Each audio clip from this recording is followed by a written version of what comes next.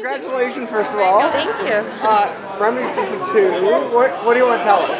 About Remedy, What's exciting? I think it's a lot darker this season. It's a little sexier. There's some new characters. But yeah, mostly just more Connor antics, in a good way. Right. Yeah. Of course. And I mean, the girls, how do they deal with Connor antics as the season progresses? You know, they don't seem to be getting any better at it. Yeah, they seem to actually be more at each other's throats than usual. But of course.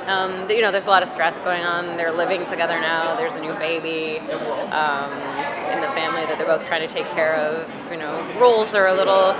I think that's actually something good to talk about. Is that a lot of the basic family roles have sort of been, I don't know, are all juggling and up in the air.